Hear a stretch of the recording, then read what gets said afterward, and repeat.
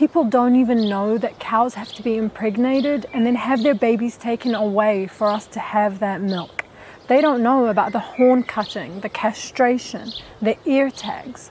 They don't know about the animal experimentation. In New Zealand, cows are among the most tested on animals because of the dairy industry.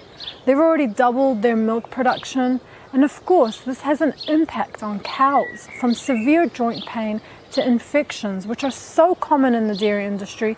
There's even a so-called mastitis market, and it's expected to grow to $2.4 billion by 2030.